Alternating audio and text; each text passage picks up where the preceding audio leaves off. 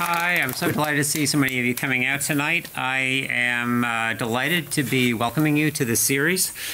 Tonight our film is The Life Ahead. I will tell you a little bit about that, but I also wanted to give you a sense of the coming attractions. Some of you have seen the other titles that are coming in the series. The next film will be a Danish film, Another Round, on October 14th at 7 o'clock, which is the film that won the Academy Award last year for Best International Feature Film, and it is an amazing film. Well, that will be followed by, on October 28th, by Les Miserables, which was also nominated for Best Foreign Film and was the winner of the 2019 Cannes Jury Prize.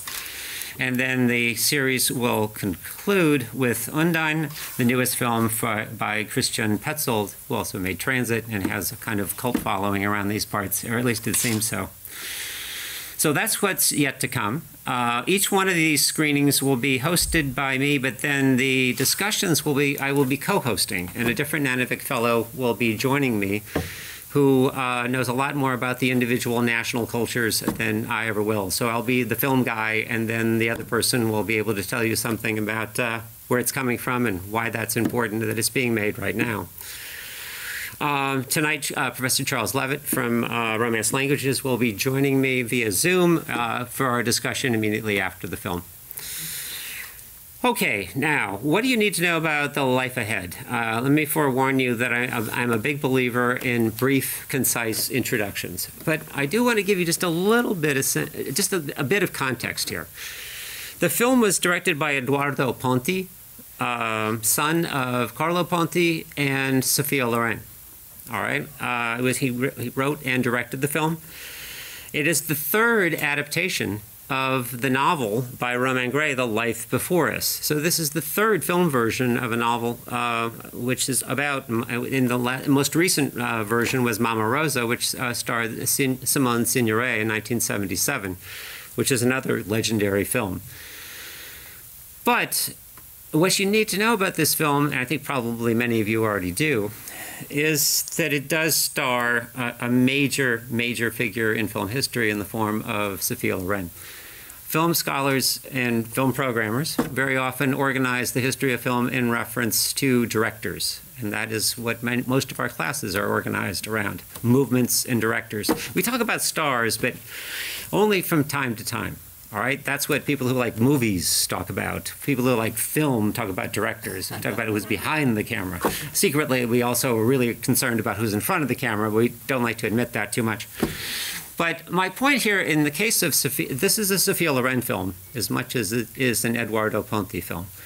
And what's interesting about that is that you have someone who, if there was a Mount Rushmore for Italian film stars, Sophia Loren would certainly be one of those faces. All right, and to understand this film and how she brings with her earlier screen personas, all right, I think is very, very much a part of why this film works as well as it does.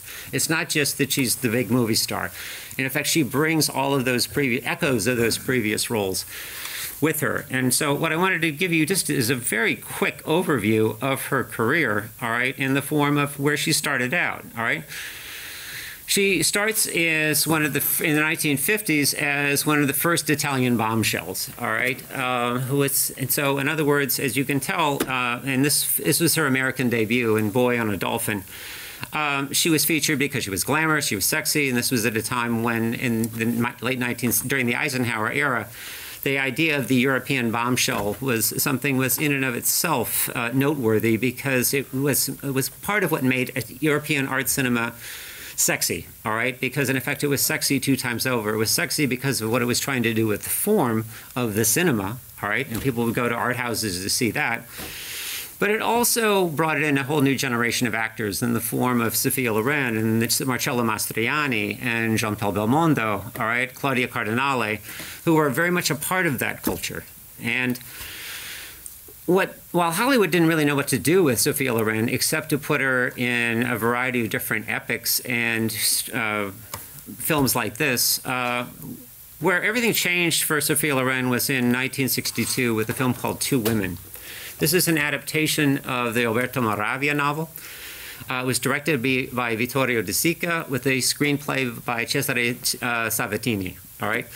What we're talking about here are the real heavy hitters of Italian culture in the 20th century. Moravia, arguably still maybe the greatest, I think it's pretty easy to argue that he was the greatest and most influential novelist of the 20th century in Italy.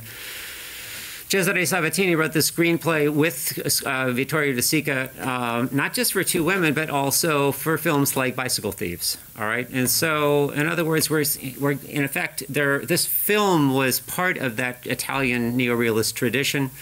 And it then took the form of another very successful film. I should go back, excuse me. Sophia Loren was not just nominated for Best Actress at a time when it was virtually unheard of for a foreign actress to be in the main competition for Best Actress. She won the Academy Award for Best Actress, which was pretty much unprecedented up to that point, all right? She followed up that success with working with De Sica again, and now working with Marcello Mastroianni in Marriage Italian Style. She was nominated for a Golden Globe, nominated for another Academy Award. And so how Sophia Loren then resonated within Italy and within international film culture became something which, in effect, varied almost from film to film, all right? She was still someone who, in effect, could be in a film like Arabesque, a spy movie from 1967 directed by Stanley Donen, where in effect she was still the glamour queen, all right? But then she could also be in a film like A Special Day, Ettore Scola's film in 1977, all right? So if you look at the filmography of Sophia Loren, it becomes it has a very interesting arc in the sense that you can understand why it is so important for her to appear in this film. This was the first film that she took a starring role in over a decade, all right? She had done basically glorified cameos in films like Robert Altman's Ready to Wear, and in the film 9, which is the musical version of 8½. But whether she came out of retirement because her son asked her to, or whether she just wanted to do this role because it does seem to have been written just for her, even though we know that it wasn't, she incarnates this role. What I think is so interesting, though, about her in this film is that whatever Sophia Loren was known for in terms of either the the films that she made with Vittorio De Sica, what's important there was that they were imported to the States and they were branded for their Italianicity. Well, Italianicity in the early 1960s was a very homogeneous thing. What we're talking about in this film is not just a different kind of Italian film, it's a different Italy. All right, it's an Italy defined by immigration. It's an Italy defined by class difference. It's also something that's all about, how does a local economy survive in terms of the drug trade, and how do people manage to